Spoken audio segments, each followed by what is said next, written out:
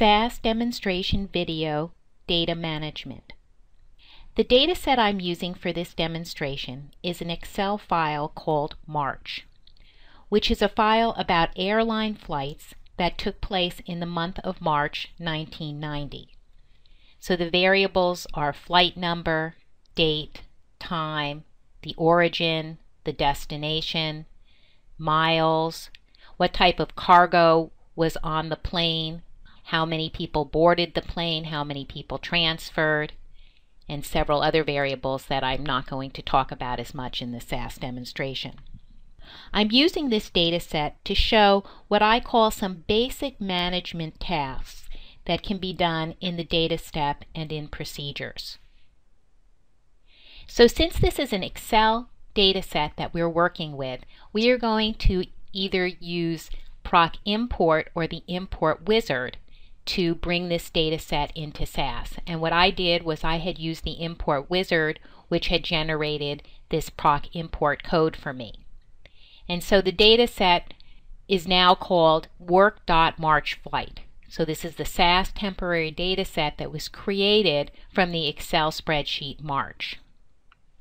And usually the first thing I do when I've imported an Excel spreadsheet and I've created a SAS data set is I want to find out what's in the data set, so I start by doing a proc contents. So we have 635 observations in this data set, and we have 13 variables. And here is an alphabetical listing of the variables, and it gives us the type of variables, what their label was, the length of the variables, and if there had been a format or an informat attached to the variables. Now the first thing I want to show you is how we create a copy of a data set.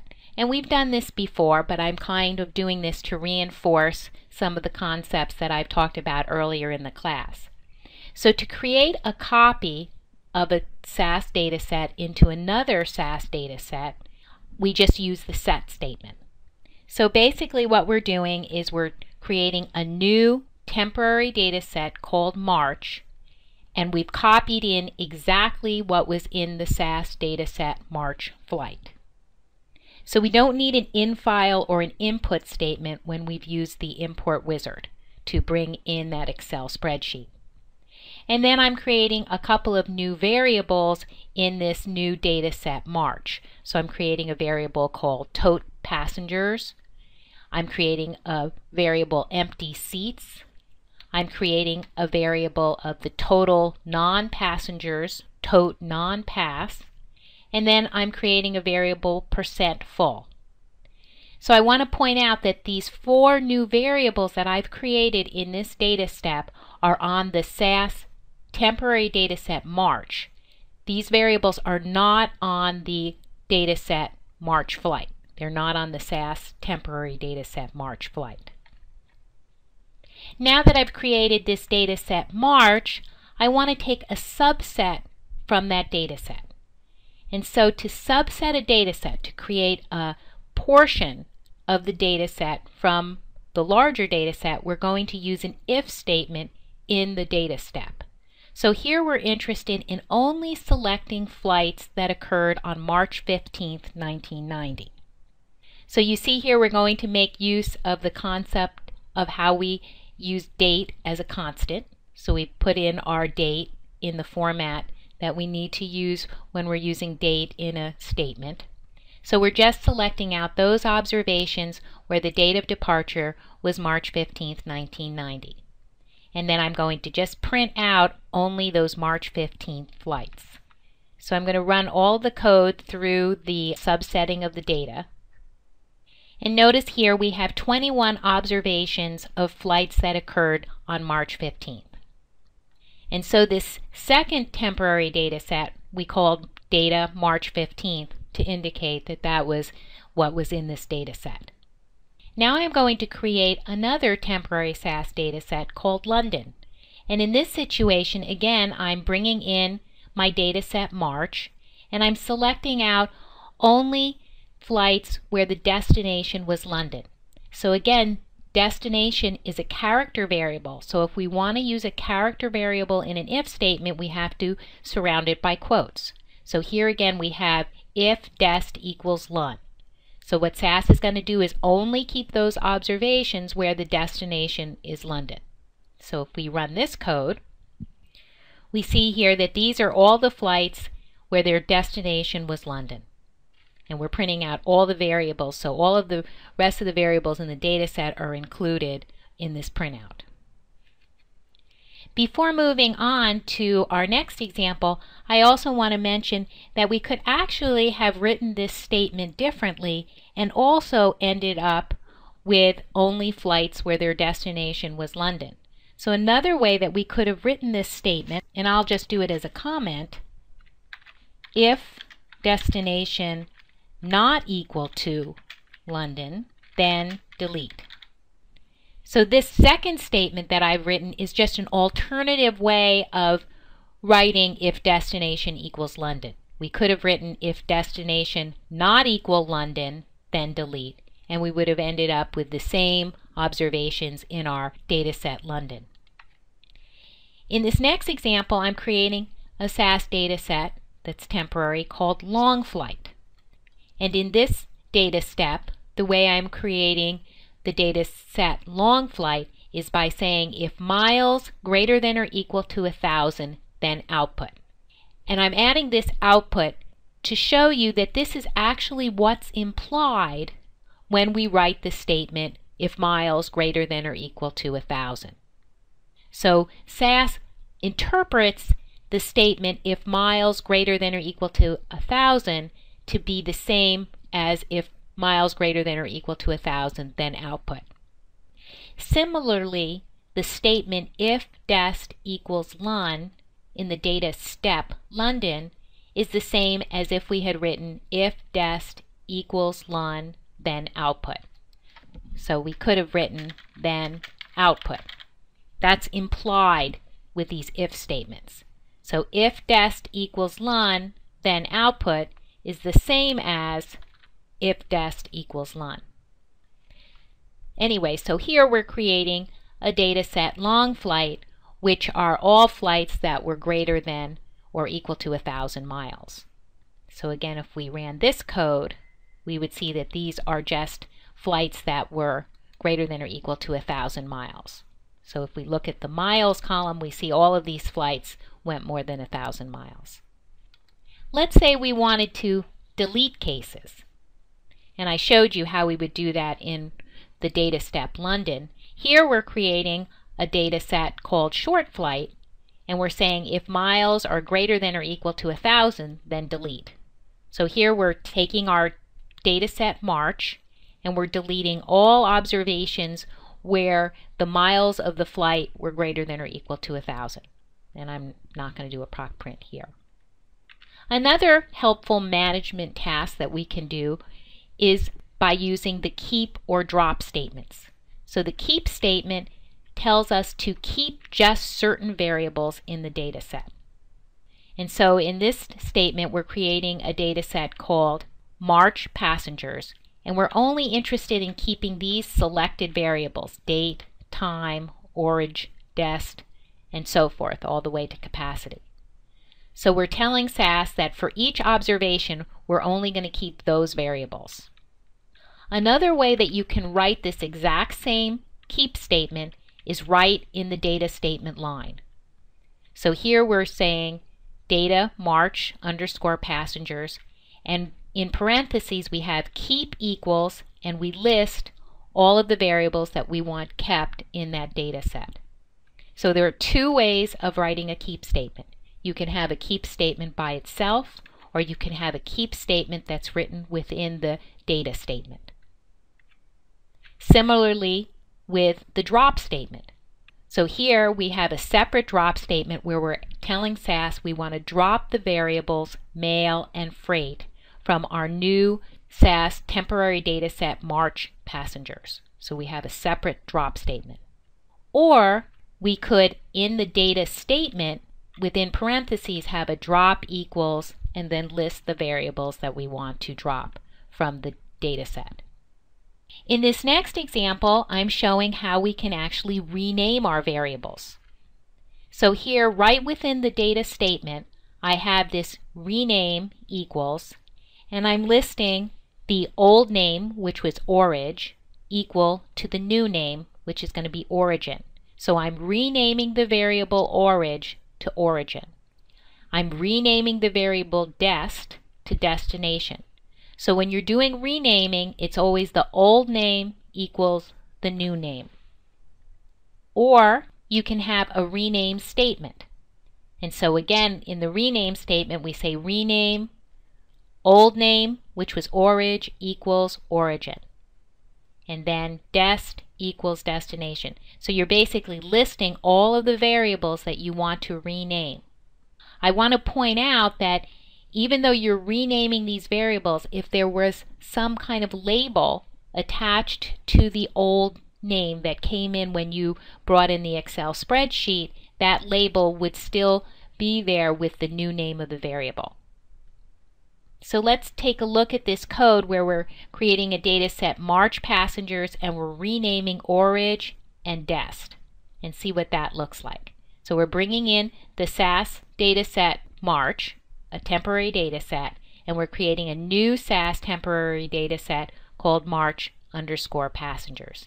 And again, what I mean when I say a temporary SAS data set is this SAS data set is only present while we have this SAS session open.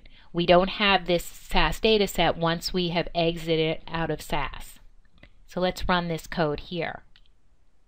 So notice here we have our new name origin and our new name destination, but the label is orig and the label is dest. The reason these are the labels is because these were the column headings when we looked at the Excel spreadsheet. So the column headings come in as the labels for this data set. So whenever you bring an Excel spreadsheet into SAS using the import wizard, the column headings both become the variable names and the labels. We can change the variable names with the rename statement, but the labels will remain the same unless we write a new label statement for them. Let's say we want to select cases for our analyses, but we don't actually want to eliminate those cases from our data set. We can do that with the where statement. A where statement can be used in any of the procedures. However, you cannot use an if statement within a procedure. You can only use if statements in the data step. So in this first example, we're interested in printing out only flights where the destination was LAX. And so we're using the data set March, and we're selecting out only flights where the destination was LAX. Here are all the flights that went to LAX and the total number of passengers. Supposing we were interested in printing out flights where the destination was missing. So to indicate that we want to print out flights where the destination was missing, since destination is a character variable, we just use empty quotes, and that will print out all flights with a missing destination. So if we run this, it turns out that there was one flight where there was no destination in our data set. We can also select cases based on values of a numeric variable. So here we're using the where statement to select cases that were less than 30% full. And the great thing about the where statement when we use it in procedures is it's not affecting the data set. We're not eliminating cases from the data set as we were when we were using if statements in our data step. What we're doing is just selecting that out for the purpose of that particular procedure, or in this case the procedure of looking at flights that are less than 30% full. So here we're printing out those flights. And here we see our percentages. Notice that flights that we're missing are included as flights that are less than 30% full. So we have that same issue that if you were saying something less than a number, a missing value, a missing numeric value is counted as less than any number. And we came across that when we were talking about how to write if statements when we were creating new variables. In this example, we are going to use the where statement with the between. And the way that works is that you can now select a range of values to be printed out with the where statement. So we're writing a statement where percent full is between 25 and 35. When you use a where between, it's going to also include the limits 25 and 35. So if we run this code, we see that we have flights that are between 25 and 35% full. So this range includes 25 and 35. Let's say we are interested in cases that are missing on a numeric variable. We would use a where statement, and here we're looking at where the number of passengers is missing, so we have a where statement, tote passengers equals missing. So we looked at where we had missing destination. Now we are going to look at where we have missing on passengers, which is a number. Destination was a character string, so we used empty quotes. When we want to talk about missing numbers, we would use the period. So here are the cases where number of passengers is missing. And we can combine in our where statement where we're interested in looking at, in this example, the percent full was less than 60 and destination equals London. So we're now selecting on two different conditions. So an observation to be included in this printout has to both have the percent full being less than 60 and the destination of the flight equal to London. And so here we see that destination is London, percent full is less than 60. And if, for example, there was an observation where percent full was missing and the destination was London, that observation also would have been included in this printout. We can also select cases based on a value of a date variable. So we can use a date constant in our where statement, similar to the way we used a date constant in our if statement. So this is going to select out flights that occurred on March 7th, 1990. So we're only going to see a printout of those flights, but again, we're just showing that the printout is of flights that occurred on March 7th. So these are all flights that occurred then. And again, we can use the where and between statement to select out flights that were between March 7th and March 9th, including those two dates. So we can use the date constant in a where between statement. And then in this last example, we're selecting out cases with a missing date. So when we have a missing date, remember date is a number, so we just say where date equals period, because date is a number. So here are a number of examples that I've used with date in the where statement. And again, we can use date as a number, or we can write it as a constant and still select out cases using that criteria. So let's just print out these last proc prints so you can see that. So here there was one observation which was missing a date, and these are the observations of flights that occurred between March 7th to March 9th. So this demonstration shows some of the ways that you can select out observations either in your procedures or in your data step itself, as well as how you can rename variables, keep certain variables in your data set, drop certain variables in your data set, select out certain variables in your data set. This concludes the SAS demonstration, Data Management.